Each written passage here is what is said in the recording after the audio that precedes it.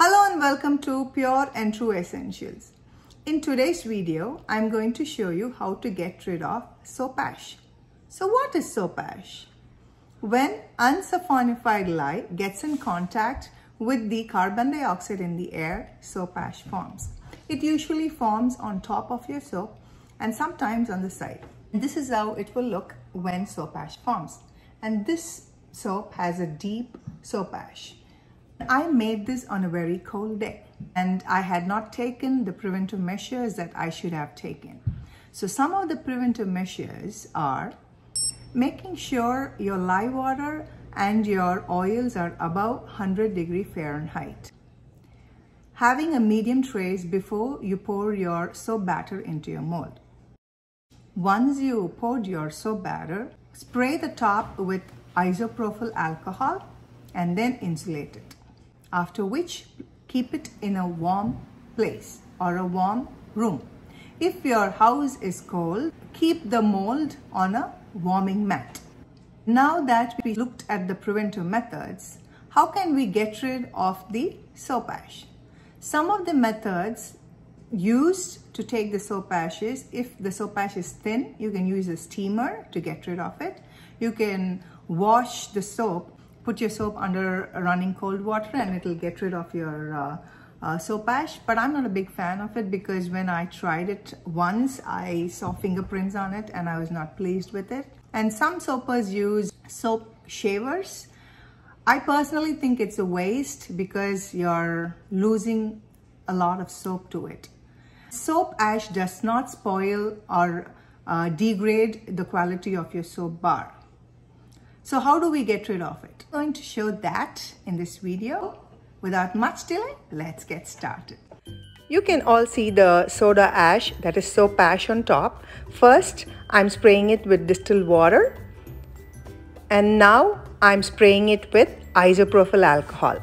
Meantime, I have already boiled some distilled water in a tea kettle. The water is boiling hot. You can see it steaming. I'm pouring the hot distilled water on top. After letting it rest for a minute or two, I am going to dump the water in a sink and I'm going to bring it back.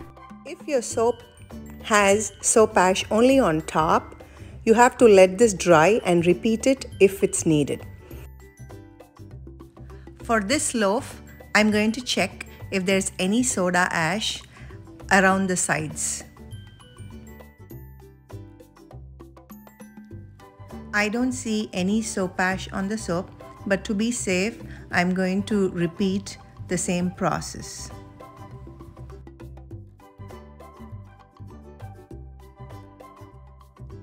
I think the bar looks a little ashy and grayish because I used charcoal in it. It might not be soda ash. I line the bottom with kitchen tissue paper so it can hold some of the distilled water and the isopropyl alcohol. It's totally optional. You don't have to line it, but I just did it so the water does not run out on my counter.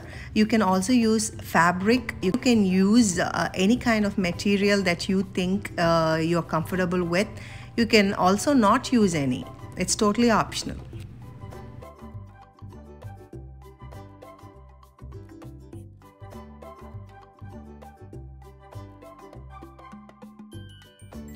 Now we have to wait until the soap is dried and we'll come back.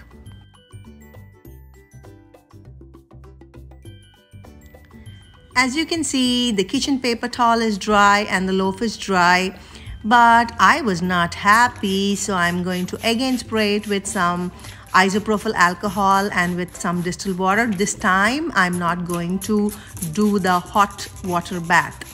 After which I'm going to dry and repeat it if I'm not happy.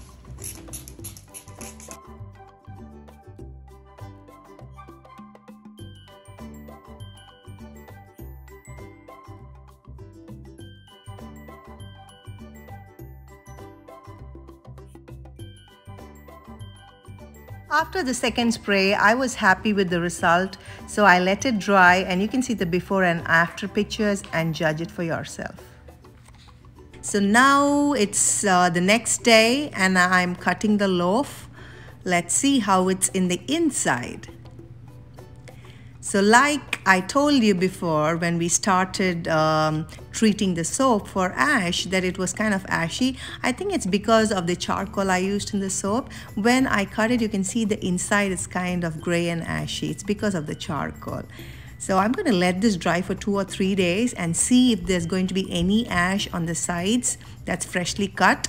If there's going to be any ash, I'm going to repeat the process that I showed you.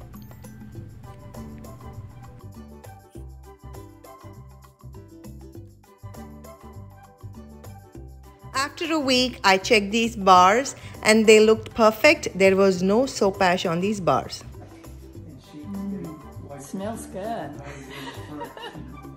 If you like this video, give it a thumbs up, subscribe and share, and also visit my other social media platforms.